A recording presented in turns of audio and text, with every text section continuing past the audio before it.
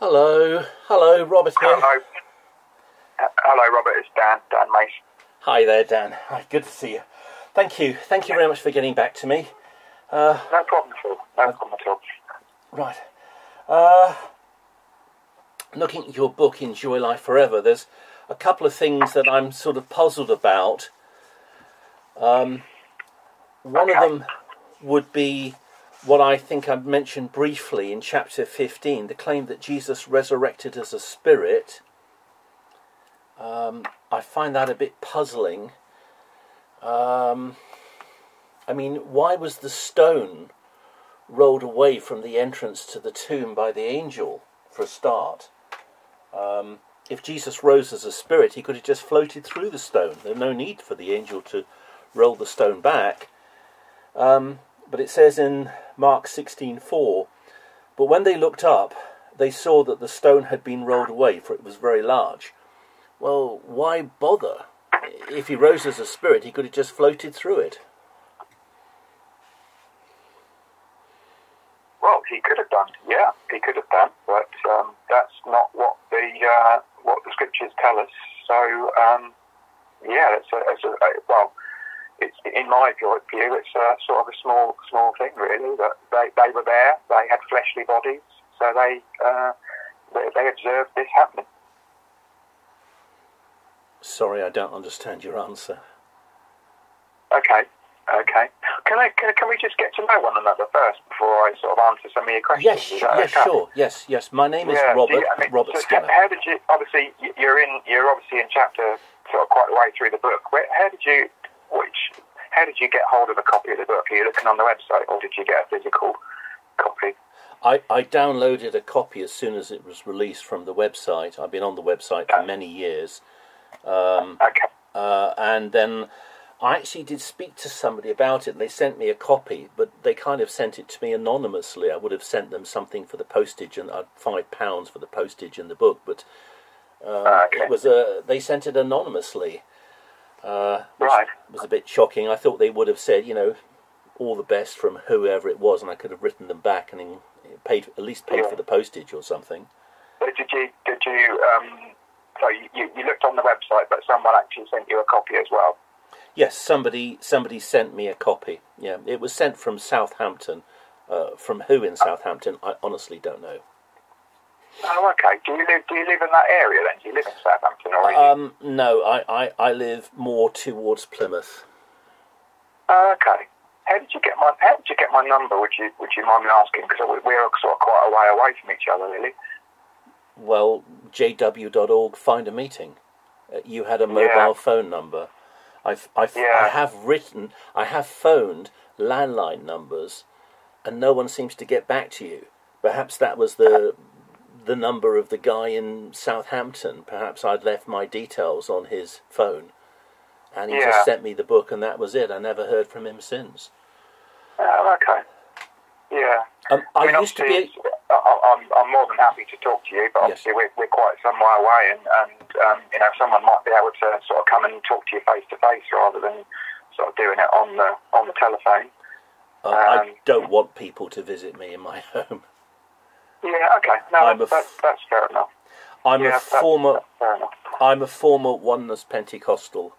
I got involved in the Oneness movement back in the 1980s, the late 1980s. Right. Okay. Yeah, so you're quite a religious person yourself. I don't go to church anymore now. I certainly have a faith in Christ. But joining the Oneness was the making of me, because it taught me to think for myself. I was only in it for just under a year, and I left, giving them Bible reasons why I thought that what they were teaching was completely wrong. And boy, were they nasty to me. Really nasty. Oh, well. Yeah, that's a shame. You don't want to be anybody. You don't want to be in connection with anybody that's going to be nasty to you, do you? Not at all. Not if they're supposedly sort of representing Jesus Christ and God. Then, we don't want anybody being nasty to anybody. Yeah. Okay. I mean that's sort of first question. So let me find the scripture that you're talking about, and I'll have a look at the verse myself. Yeah, sure. So it was in Mark. Mark 16, verse 4. But when they looked up, they saw that the stone had been rolled away, for it was very large. Yes. Yes. So the angel who was inside the tomb would have rolled the stone away.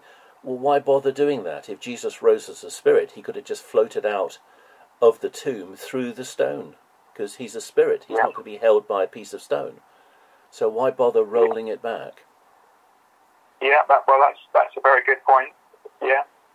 Why do it? I mean, it was obviously a visible representation that he had been raised when they visited the tomb the next day, and early the next day, wasn't it? So they could see very clearly that this massive stone that had taken a few of them to roll in place previously had been rolled away. So yeah, you're right. I mean, it didn't need to be rolled away.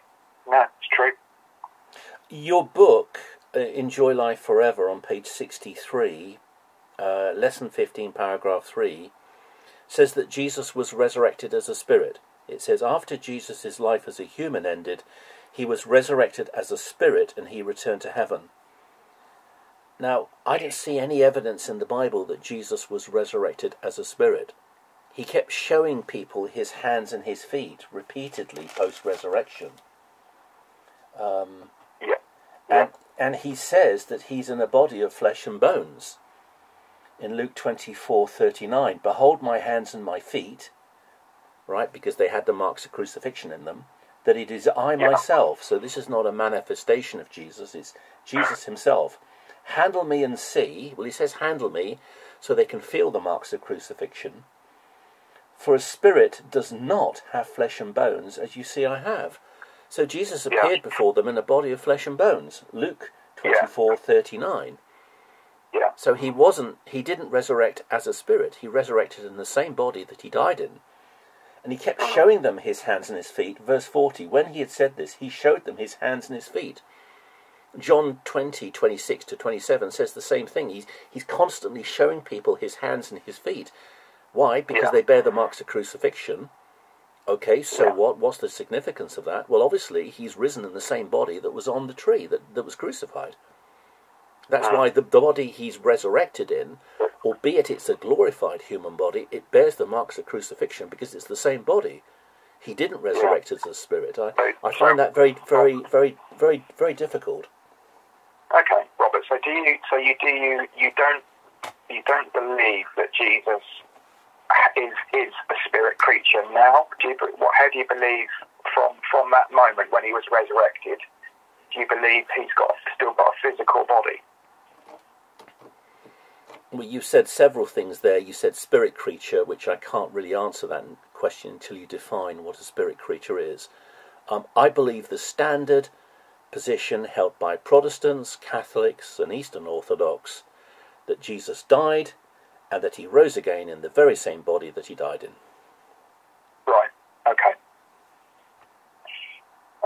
All right. I need to do some research. Mm-hmm.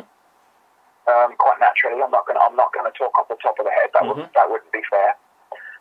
So, would it be okay for me to give you my email address? No.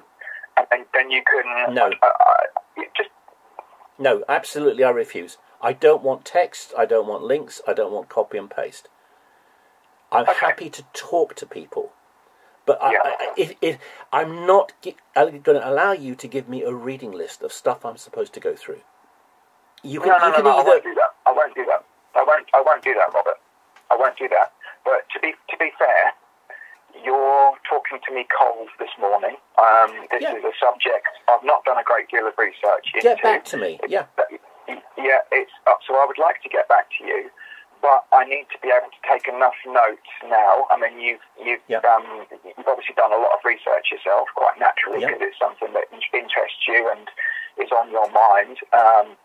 So I need to get enough information down. Now, for me, the best way to do that is via email. And I promise I won't give you a long reading list. I will, if you put your points down, I will do some research and I will refer to those particular points. I won't send you off and say, look, read this, read that, read this, read that. I will respond to each question. If I can't respond to a question, I will tell you I can't respond to a question. But at least that then gives me time. It gives you time to put your point across well, and, so you're happy with it. It gives me time to understand your point, and then to do some research and reply to that, rather than just talk off my head or try and make notes as you're going through the scriptures and making your point. So that would be the ideal for me. Should you then get a reply to me you're not happy with, then please tell me that, and then we'll work out how we go from there. I can write down in text the verses if you would like me to do that. I would like you to do that, please. That would be helpful. I'm speaking to you on the phone now. I'm not very good at phones. How do I send you a text while I'm speaking to you on the phone? Oh, send a message. Yeah, well, you don't necessarily need to do it while we're still on the phone. When we finish, when we hang up, you've got my number because we were texting this morning. So just you can just add another text. So when you said, could you give me a time, please? Just go to that message, and then you can add. There you go. Yeah, that's it. So you've got some scriptures there. But just give me a bit of an explanation as to your view of how we differ. So you said you've given me a chapter in the chapter and a particular point in the Enjoy Life Forever book. So just put those things down as well. But if you could do it in a text, because you're sending me individual verses at the moment, I just want to see how they link up, if you know what I mean. I'm happy to speak to you. I can explain sometime how they link up, but I'm certainly not writing a 3,000-4,000 word essay. I hate texting. I hate that. I can't stand it. I've given you 3 verses: Luke 24:39, John 2:19 to 21, where Jesus says he's going to resurrect in the same body he died in. Mark 16:4, the stone was rolled away.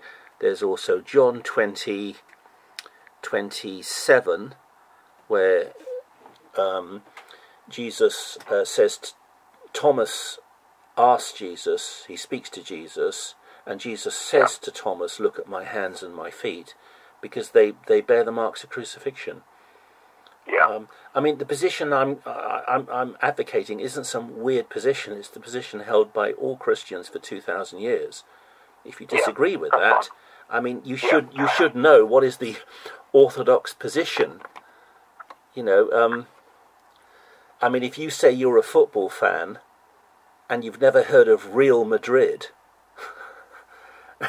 and you want me to write you an essay about what Real Madrid is, well, I'm just not going to do it. If you're a person who's dedicated your life to football, and you're a football fan, football obsessed, you should know what Real Madrid is. I don't have to explain it to you. There's something wrong if you don't know what Real Madrid is. In the same way, if you believe in the Bible and you believe in Jesus, you should be able to know, even if you don't agree with it, with what is the standard Christian position, Protestant, Catholic, Eastern Orthodox, on, say, the nature of God, which is called Trinity, or on Christ's resurrection, that he rose in the same body that he died in. And if you don't know that, I'm not here to explain that to you. No, absolutely not. But I don't believe, for me to find the truth about God, I need to check out every single religion in the world. I need to read the Bible and see which one matches up with what the Bible says. And I feel that I've done that. Yeah, just a second. Look, if you're a football fan and you don't know what Real Madrid is, you don't know what a goal is, you don't know what a penalty is. Madrid are. You understand? If you don't know what a goal is, if you don't know what a penalty is, if you don't know what a referee is, if you don't know what a striker is, if you don't know what a pass is, it's very difficult to have a discussion with you about football if you don't know the most basic elements of football. Now, it doesn't matter whether it's right or wrong. If you wish to discuss, it doesn't matter that it's right or wrong. You cut me off. I wasn't able to finish. Start saying, "Well, that's a handball, and this is not a handball." Then, of course, it matters if it's right or wrong. You cut me off. I wasn't able to finish. It doesn't matter in any field, really. You have to stand back. You have to know what the orthodox position is in any field, whether it's football or karate or poetry or knitting. You know, it doesn't matter what thing you do in life, what your hobby in life is. It could be playing the piano or playing the guitar.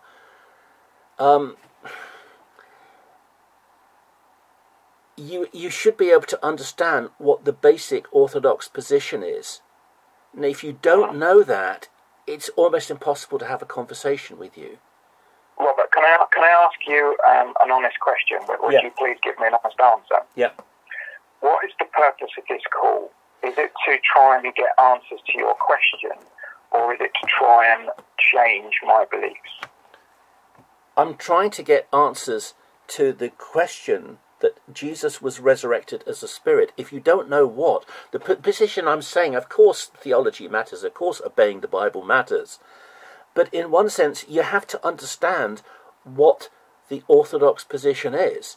If you're going to disagree with it, you surely have to understand what the orthodox position is, and you have to be able to understand it accurately and be able to deal with it fairly and honestly, not use ridiculous straw man arguments against it. Now, if it's wrong, if Jesus did resurrect as a spirit, I'd like to see that proven from the Bible. Yeah, of course. But it's going to be almost impossible to dialogue if you don't even know that there is an orthodox position, and that for 2,000 years, as far as I know, all Protestants, all Catholics and all Eastern Orthodox have all agreed that Jesus rose in the very same body that he died in. This isn't some weird, ridiculous view that only I hold because I'm some weird person. This is what everyone's held in church history. Athanasius, Tertullian, St. Augustine, Wycliffe, Huss, Luther, John Wesley, C.H. Spurgeon, the great Greek grammarians of the 20th century, Manti, Robertson, Lenski. They all say the same thing. Now, if they're all wrong, I'd like to see it. But when I read, after Jesus' life as a human ended, he was resurrected as a spirit and he returned to heaven, there's no verse to back that up. And I can't think of any verse in the Bible that actually says that. It's just a statement without any scriptural support. So, Robert, you obviously got a long way into the book. Was there not points before this that raised concerns for you? Well, in chapter 7, I would see the Holy Spirit as personal, not impersonal. But I would prefer just to look at one single thing at a time, not multiple things together. Yeah. Okay. Well, I think I've got enough information. So, as we said, you've sent me the verses. I'll look at the verses. I'll find some verses which back up what I believe, and then we'll have another conversation, Nick, if that's okay. Yes. Okay, I can speak any day except for Monday. Just make sure you text me plenty of time in advance. Thank you very much. Yeah, of course. All right, good to speak to you, Robert. Have a good day. Thank you. Bye. Thanks. Bye.